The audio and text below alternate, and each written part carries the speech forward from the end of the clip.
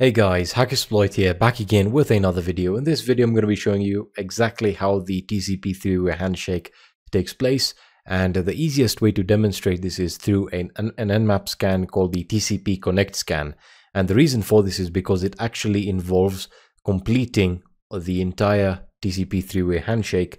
In this particular case, what happens is you have your client and the server, or the host and the target, and the host essentially initiates the connection through sending a SYN packet, and then there is a SYN ACK response from the server or from the target, and then the server or the client, sorry, actually acknowledges this and the connection is established. However, with the TCP Connect Scan, the connection is then reset because you're pretty much only using this with Nmap to determine if a port is open or the port is closed, and this is done by analyzing the results.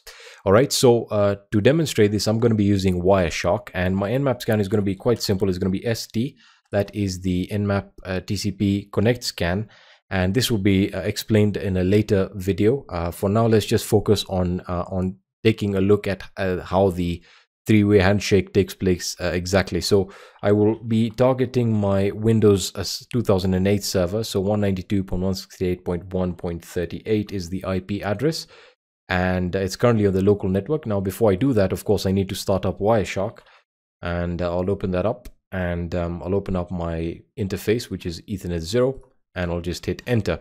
All right, and now that that has begun, we'll just wait for this to get or to capture a few more packets here before we can start analyzing all of the requests and the various responses. All right, so I'll go right onto the top here, and I think that's enough. So there we are. So I'll stop that, and the scan was complete, and we got the results. And that's why I stopped right at the top. This is where you can actually see the three-way handshake taking place.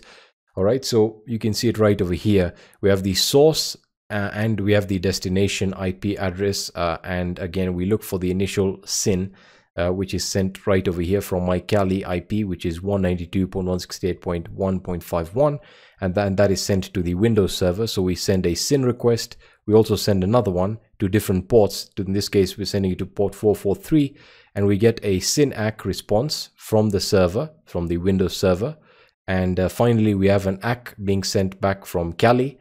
And you can see we then from Kali the connection is then reset, as you can see right over here. So we have our SYN, and then we have a SYN ACK, and then ACK, and then RST for reset. So it's fairly easy to understand how the requests are handled. And again, we have various other requests and responses here, or three-way handshakes that have been established based on any particular port. So we can actually determine directly from here what ports are open. So if we get a response, then we know that that port is open. In this case, we know that port 8080 is open. We get an acknowledgement from port 21, and that tells us indeed that that there is that port 21 is open. And you can keep on following the stream, and this is essentially how Nmap comes to conclusions about the results. So again, it analyzes the traffic and it analyzes the responses, and then based on the responses, it's able to tell if the port is open or closed. And with UDP, this changes slightly because the requests and the responses are different. So for example, with UDP, if I can actually demonstrate this to you. So what I'll do is I'll start a new connection, and I will just halt that there. Sorry, because I want to start a new one. And we'll clear this out, and we'll just say nmap su, and we can then specify an IP address. Now, I don't have any devices or computers that are running any DNS services, any UDP services, and DNS is one of them. So in this case, with UDP, since it is a connectionless protocol, there is no handshake or three-way handshake for that matter. And what happens is you have your UDP request being sent, and then the response, if the port is open, there usually isn't any response from the target or from the server. If the port is closed, you will get an ICMP echo.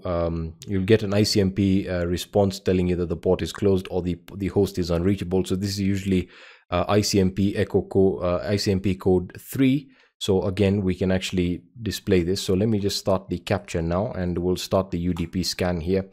And there we are. So I'll just wait for the first UDP, and you can see we have the responses. So I'll stop the scan now because that's going to take a while. and we'll stop the capture here.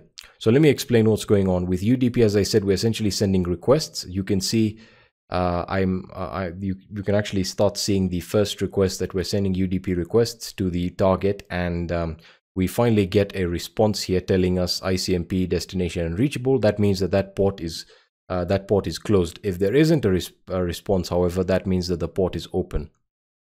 All right, so that is how the TCP three-way handshake works and how UDP connections work. And a great way of understanding this is by visualizing it in Wireshark, and hopefully you guys can actually recreate this and go through it. It's actually quite interesting to see how various Nmap scans are conducted, and based on the responses, how Nmap is actually able to come to conclusion about various results. That being said, that's going to be it for this video, and I'll be seeing you in the next video.